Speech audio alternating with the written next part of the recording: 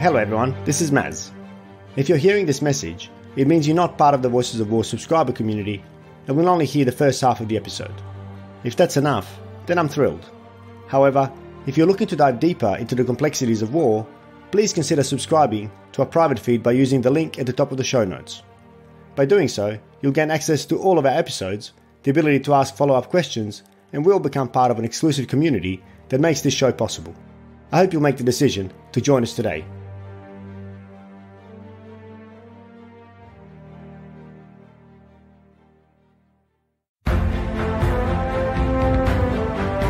The Donbas does have a unique regional identity, and that meant that it perceived itself as different from the rest of Ukraine. In a place where I thought I would be finding victims and recipients of humanitarian aid, I found people mobilizing very creative ways for responding to their situation.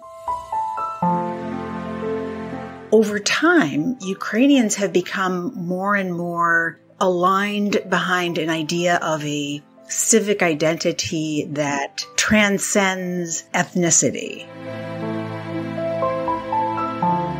There are really two intertwined crises in Ukraine. One of them is the military war. But there's another crisis that we don't hear as much about, which is a relational crisis in which people that were formerly close can no longer speak to each other or associate with each other.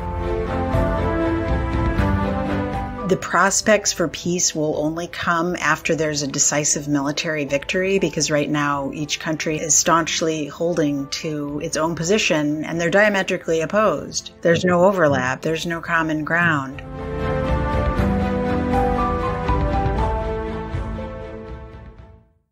My guest today is Dr. Greta Uehling, who is a lecturer at the University of Michigan and whose scholarship is broadly concerned with international migration and forced displacement. Her major projects have examined the experiences of refugees, asylum seekers, and the internally displaced. Her most recent project explored the subjective experience of the military conflict and forced displacement in Ukraine. Based on ethnographic fieldwork, she documented how the military conflict that started in 2014 reconfigured social worlds and how these social worlds became the site of a different, everyday kind of war. She recently published a book stemming from this research titled Everyday War: The Conflict over Donbas, Ukraine. I recently finished this book and found it an exceptionally human portrayal of war as seen through the eyes of ordinary people living in a conflict zone. It describes the everyday struggles, reconfigured relationships, and adjustment to a new normal. But it also talks about the survival of friendships, hope, and humanity. Greta joins me today to discuss her work and to explore what it can teach us about the ongoing Russian invasion of Ukraine. Greta, thank you very much for joining me on The Voices of War. Thanks for having me. It's great to be here today. So as I alluded to at the start, or before we started recording, I absolutely love this book because I think it spoke a lot to my own experience as firstly a refugee from Bosnia, from Sarajevo, and secondly as somebody who was separated from his father, who couldn't leave. So there was a lot of aspects of this book and adjustments to relationships, interpersonal relationships, to interethnic relationships, a number of dimensions that really spoke to me about this book. So firstly, I want to say thank you for writing it. And I found it very insightful and deeply moving and very representative of the, in my view, experience of those who've gone through conflict. So thanks a lot. You know, it's great to hear that, because I really believe that everyday war isn't isolated to Ukraine.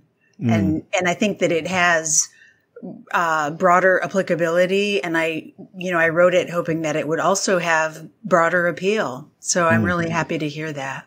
Well, it certainly does. And I have no doubt that it would very much appeal to any former Yugoslavs, Bosnians, Croats, Serbs, regardless of whatever, ethnic persuasion they're from. It would certainly speak to them, because I think you really showed the nuance of these types of conflicts, where ethnicity is deeply intertwined with nationality, with identity, with language, and so on, which are a bunch of things that I really want to get to. But before we dive into, I guess, the book proper, I'm really keen to hear about your own background and how you firstly got into academia, what motivated that move, and then why did you dedicate so much of your professional career to understanding a place like Ukraine, and of course then the Donbas in particular? Mm-hmm. I think that part of what got me into anthropology was growing up in a very ethnically and linguistically diverse community in Madison, Wisconsin. And you might not think of that as a particularly diverse place, but my family's house was near the graduate student housing. And so there were literally people from all over the world, and they, some of them became my close friends. And I think that experience really paved the way to a career in anthropology, because I began to feel at home when I was away from home. I developed a deep curiosity for people who might be a little bit different from me, or perhaps very different from me. And that became a comfort zone for me that served me very well once I was in the situation of, doing field work in a different country than my own. I went to graduate school. Actually, I should back up and I should say that my first job after I completed my undergraduate studies was helping refugees find jobs in the United States. Right. Yeah. Okay. Yeah. It was so wonderful. And I came to learn from their stories what it was really like to be a refugee in the United States. And I think that that experience helped me realize that learning from people's stories is something that I truly value. And I figured out I could translate that into a career as an anthropologist. And I've never really looked back, because, I think the beauty of anthropology is that it gives you the tools and the resources to step into another world, however briefly and to the best of your ability, in order to try to understand it from within. And I think that is it's a wonderful way to elevate the kinds of stories that otherwise might not be told. And I'm guessing your first experience as trying to find jobs for refugees would have really set you up well for that kind of work. Yes, absolutely. And, I think that the book, Everyday War, contains a lot of people's stories, because I really wanted to provide an accessible lens for understanding the civilian experience of a country at war. And I think that makes the book accessible to a broad spectrum of people, because at one level you learn about people and their stories and what they went through. And there's another, academic layer that we can get into, but it can be read at both of those levels, so that it's available to a lot of different audiences. Absolutely, and the academic layer that's in there is completely accessible as well. It's I actually found it really easy to read, and if you wanted to follow up on certain aspects and theories and thinking, there's room to do that. Maybe let's get to the book, The Everyday War. What is the main thesis of the book? And you've kind of alluded to it already, but I really want to zero in on it. Who did you write it for? Who did you have in mind when you were writing the book? Who did you want mainly to pick up the book and read it? Yeah, so the book explores the subjective experience that civilians have in a country at war. And I was motivated to write the book when I realized that conventional stories of war are incomplete.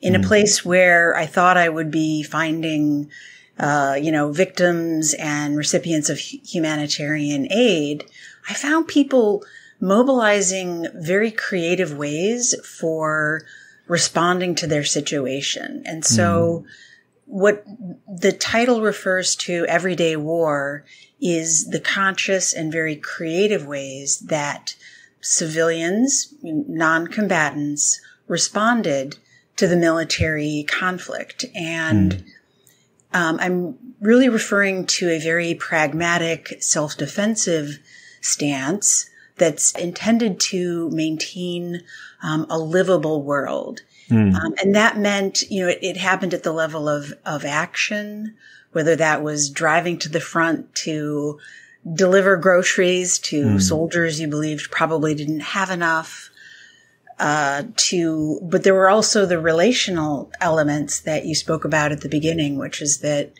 many people had to terminate personal relationships when they found themselves on opposite political sides. So the main thing about everyday war is that it's different than war itself because of the objective.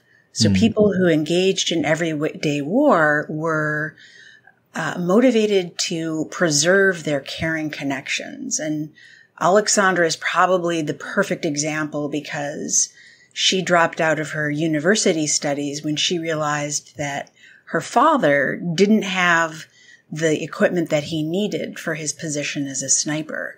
So you may recall from those early chapters that her daily life was organized around drumming up donations so that she could purchase him things like tactical gloves and night vision goggles. And the reason that that's everyday war is that she was fully conscious that the people that he would be in a position to kill as a sniper were her former neighbors and friends. But she placed this very high value on his survival. So in a way, kinship had become tactical, right? She needed to ensure that he survived so that he could be there for her in the future.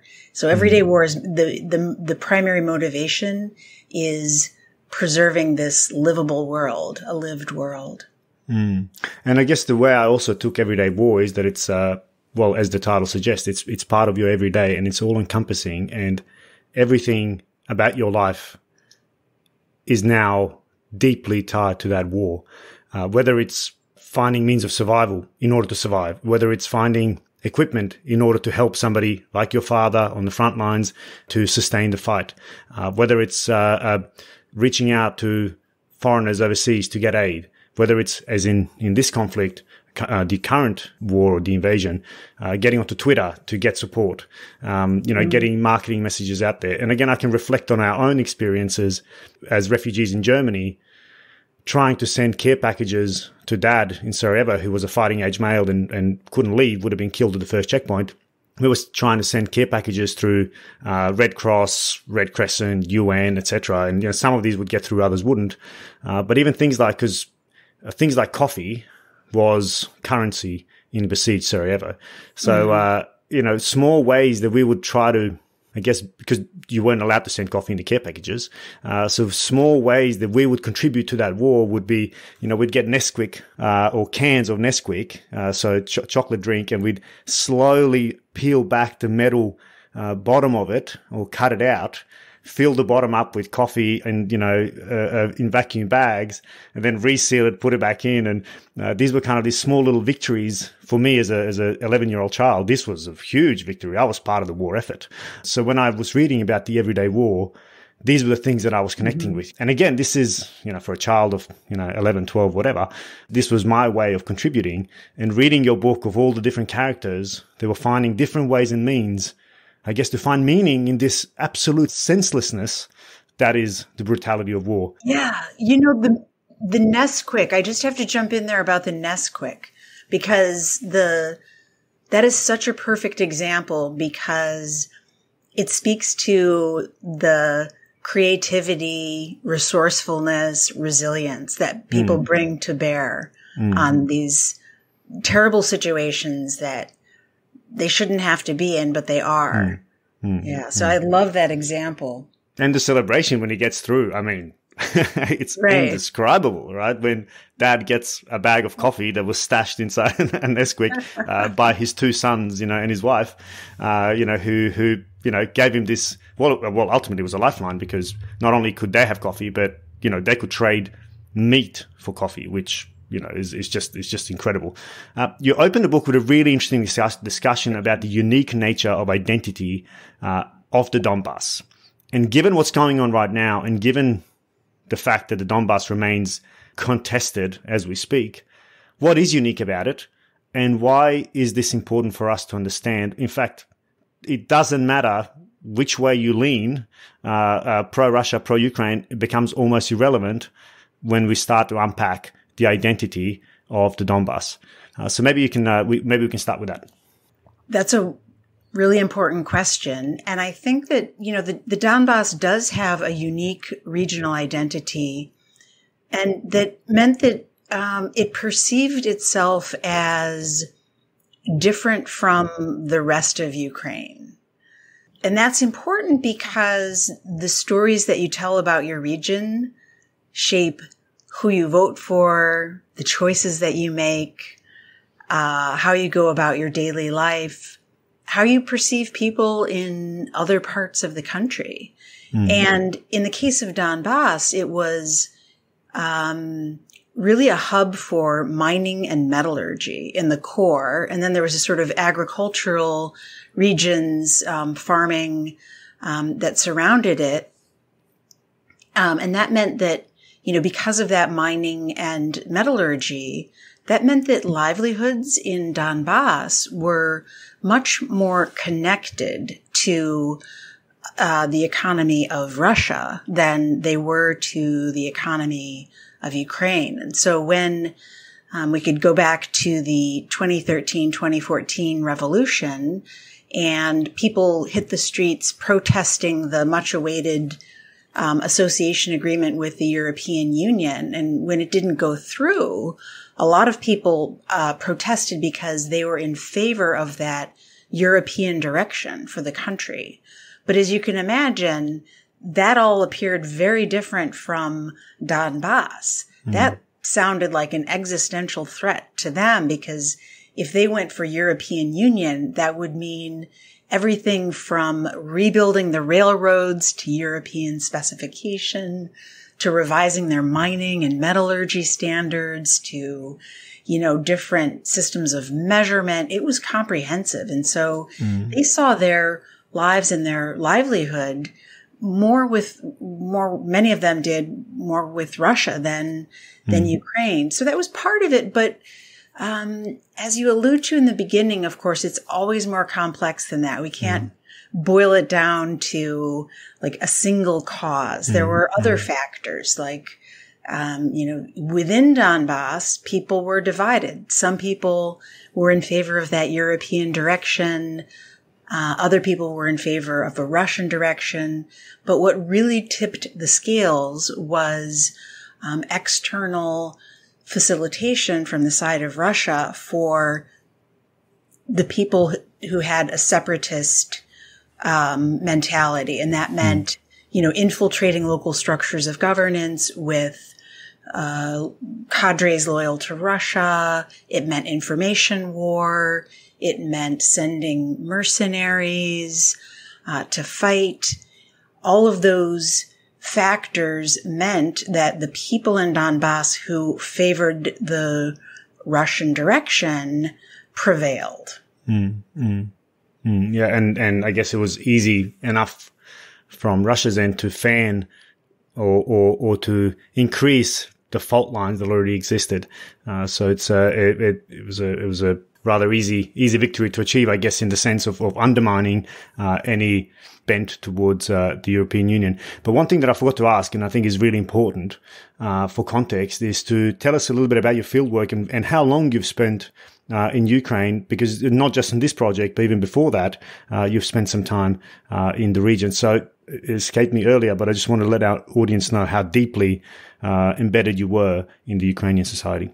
Mm-hmm. I first went to Ukraine in 1995 for my first field work when I was a graduate student in anthropology. And at that time, I lived uninterrupted in Ukraine for about a year and a half. And I was so immersed in the culture, that I started dreaming in the language, writing my grocery list in the language.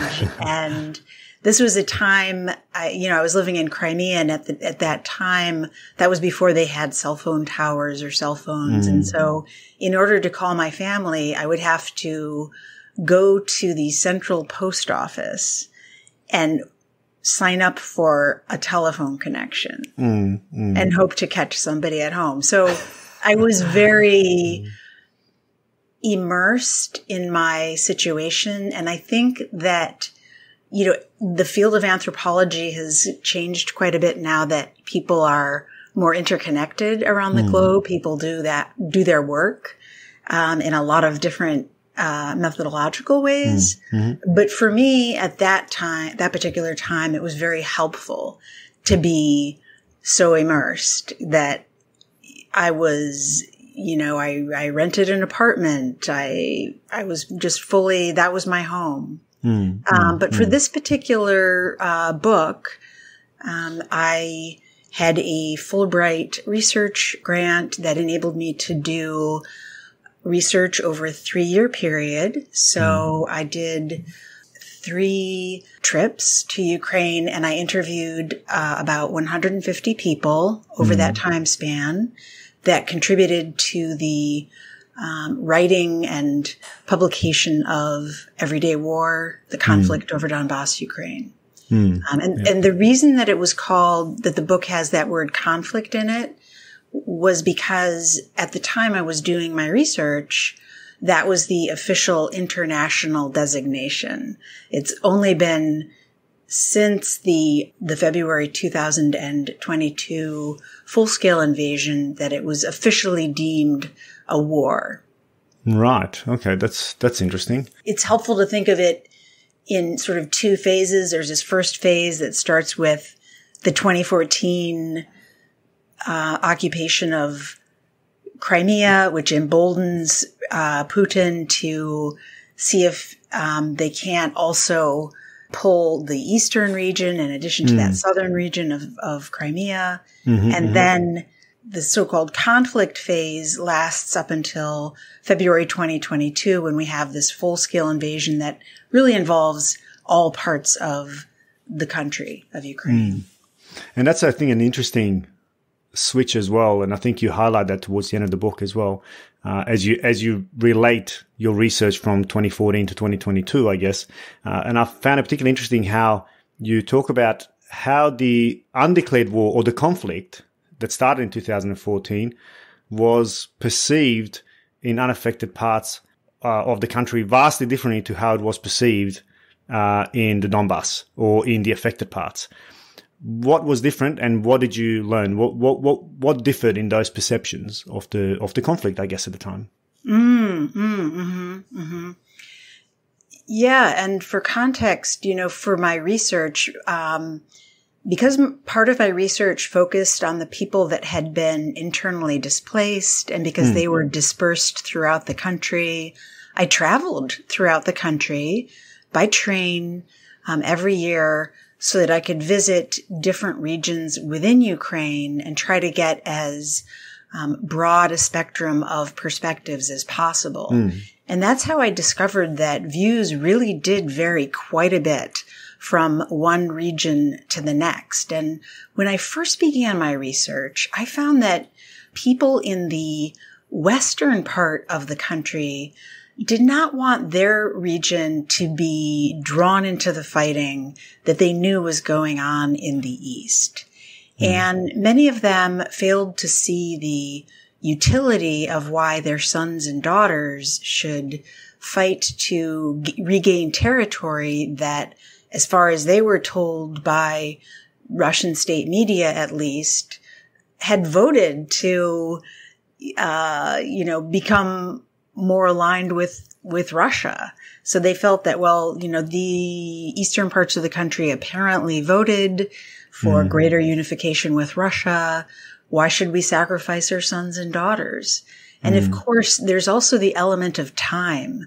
With each passing year, Ukrainians became more and more anxious to simply return to life as normal, right? There's something that's so exhausting and depleting about living in a country at war. And so I think one of the coping mechanisms was to focus on their daily life and proceed as if it wasn't going on. And of course, those sentiments have changed dramatically since the Russian invasion in 2022, which posed such an existential threat against the whole country of Ukraine that, ironically, the Russian aggression against Ukraine that was intended to split the country apart and fragment it and decimate it,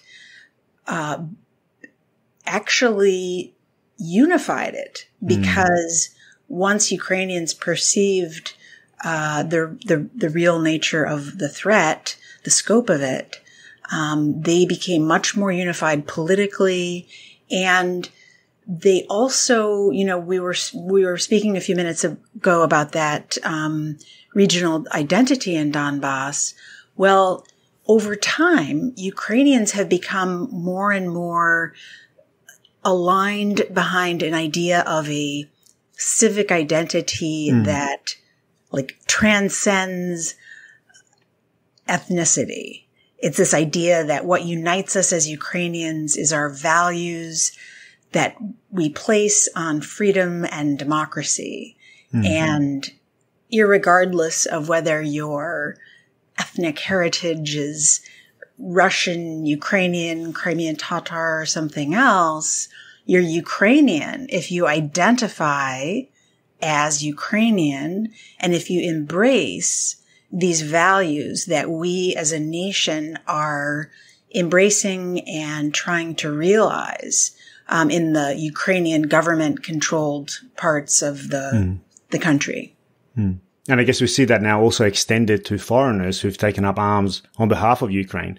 There's this kind of embracing in line with certain values, as opposed to nationality, ethnicity, language. And you see it also, Slava Ukraini, you see this everywhere, of people from all walks of life across the world, who are in some way extending and sharing their support for what Ukraine, I guess, stands for right now, which again is another way of turning this into an everyday war, because it's through the social media, through the likes of Twitter, that people are participating, maybe not directly in hostilities, but certainly participating in sharing their opinion, their views, or sharing prominent thought leaders on the war in Ukraine. But also, one example that just falls onto my mind as well is I interviewed John Spencer, who's a urban warfare specialist from the US, who came up with a pamphlet. Effectively, I think it started with something like 21 tweets that was then collated as a urban warfighters manual that then became the go-to manual across Ukraine.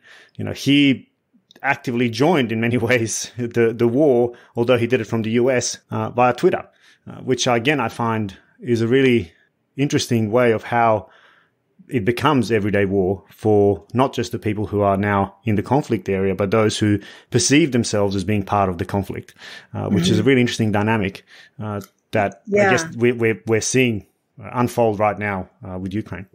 I'm familiar with his work. Okay. And I'm glad that you brought it up, because one of the things that's interesting about it is just how specific he is, right? That manual on urban warfare is very street level. Yeah, it's instructions. Street level. Yeah, street level for the uninitiated, non-military background, a layperson, I guess, which is right. Which again contributes to that everyday war, right? Right.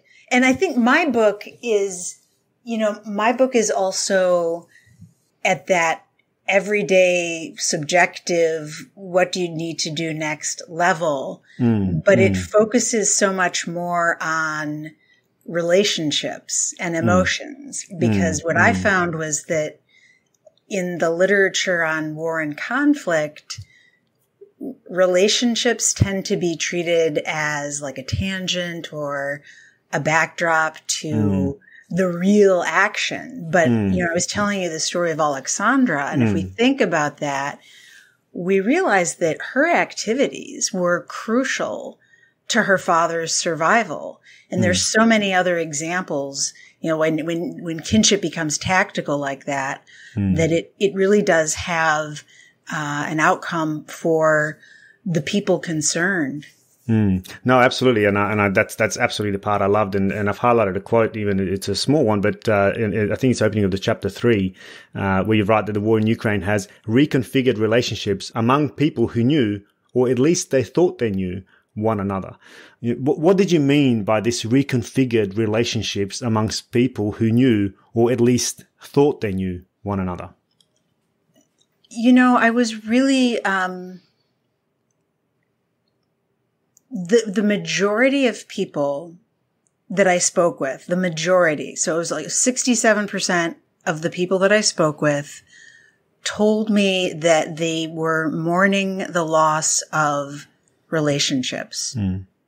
So it was one of those topics that came up time and again. And as an anthropologist, I like to work very inductively, which is to say, starting with the concerns of the people that you're talking with, instead of coming in with some sort of hypothesis that you want to test. So as a qualitative researcher, I was very concerned to start where people were at that time.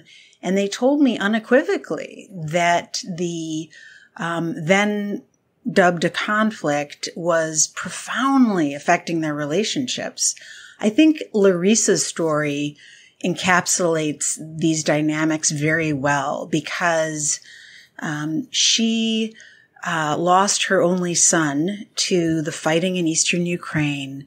He enlisted at the age of 17 to defend Ukraine, and that would have been painful enough. Her only son, except it was made more painful by the fact that her sister worked for the Russian installed administration, and her mother had contributed funds that helped enable that Russian-backed administration to come to power.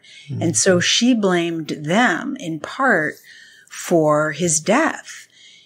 So I think that that's a really good example because she realized that although she still loved her mother and her sister, she could not speak to them.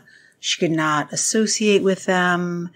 It was just too painful. And she came to increasingly identify with Ukraine as her nationality, Ukrainian as her language, and began to find that there were certain things that she couldn't even express in Russian. She was so moved to align herself fully with Ukraine as a result of that experience.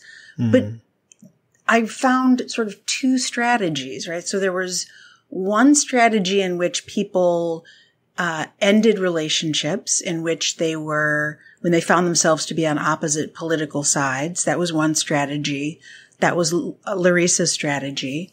Another strategy was simply to not speak about the topics that were contentious or difficult as a conflict calming mechanism. And that enables you to keep the relationship viable, but it's also a loss because it comes at the expense of having the freedom to speak of some of the things that are most meaningful to you. Yeah. Yeah, especially with your mother and your sister about the loss of your son. That you cannot speak about that would just be a second death almost. It's almost a second death of the son, right? So not only has he been killed, but I can't even mourn him, and therefore cherish his memory with my closest. So in a way, he kind of, Yeah. Yeah. You just never get to close that wound in any way. Well, not that it ever would, but you can't put any balm on that wound through those who you most want to share those emotions with. Exactly. And, I keep thinking about, there's this cliche that war is hell. And I feel like the book adds a layer of meaning. Yeah. Because it's the kind of hell in which you can't call your parents because they're on the opposite political side. It's a relational hell. And that's why I think it's important to realize that, there are really two intertwined crises in Ukraine. One of them is the military war that's being carried out as we speak. So there's the military crisis, with the loss of life, the loss of infrastructure, and everything that entails. But there's another crisis that we don't hear as much about, which is a relational crisis in which people that were formerly close can no longer speak to each other or associate with each other. And I think this is important to thinking about the conflict as a whole, because it's much more straightforward to rebuild the physical infrastructure, whether that's a power plant or an apartment building, than the interpersonal infrastructure, which is so much more difficult to rebuild and will take so much longer than the physical parts of it. And I don't say that to minimize the utter destruction, which is, unprecedented since World War II in Europe. I don't mean to minimize that. I'm just trying to say that, and there's another layer that we also need to keep in mind as we think about Ukraine. And that layer is so structural. It's unseen, but it's structural in the sense that it's self-reinforcing, and it's then passed on to your neighborhood, to your children. It's passed on to the generation. And again, it's something we saw in Bosnia, and I'm just going to digress just to give you a small example of what I'm talking about. Some time ago, my partner and I, we went to Bosnia. This was in 2013, and we opened the country's first CrossFit gym. Don't hold that against me, audience, or you, Greta. We left the cult, so to speak.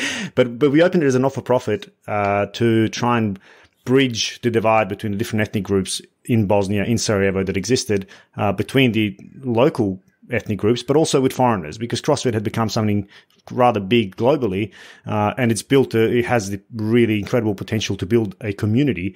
And we used that to bring something different and new to Sarajevo, and we opened in the old Olympic Stadium.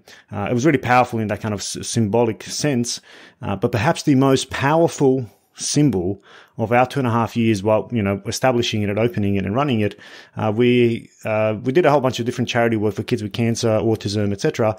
But we also did a blood drive for the local blood bank. And by that stage, we had coaches who identified as Bosniak Muslim, as Serb Orthodox, as Croat, myself as an other, as in non-religious, my partner who's Turkish background.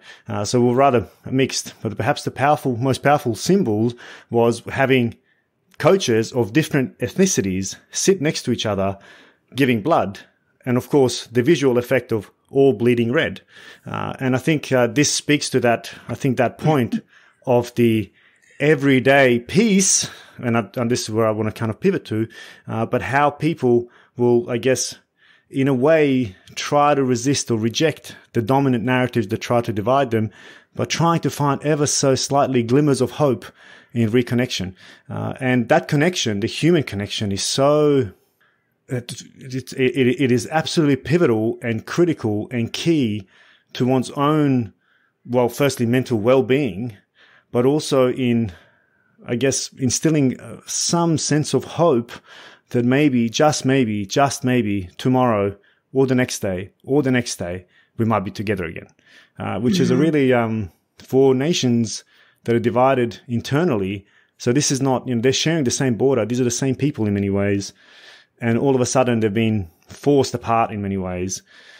This is, I think, what you're saying is this kind of trauma. This is the other war that we don't talk about. This is not the tanks. This is not the mortars, the artillery, the mechanical, technical, tactical war, but it's the deeply interpersonal, deeply soul destroying. I just wanted to use that as an example because that was one example where I witnessed the power of symbols and symbology and how, it went viral as viral could have gone in Bosnia in 2014, wow. This one particular image, because it was so, it just said so much, where you had, two coaches of different ethnicities bleeding red.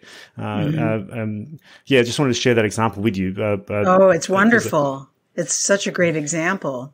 And perhaps this is a good time to now pivot to this idea of the everyday peace, which I really, really loved about the book. I hope I get the sense it's really coming across how deeply engrossed I was in this book. But I really want to touch on some of these aspects of everyday peace. Firstly, maybe I'll let you define what you mean by everyday peace, despite how much we've already kind of talked about it. But I just want to give you the space to explain it through your words.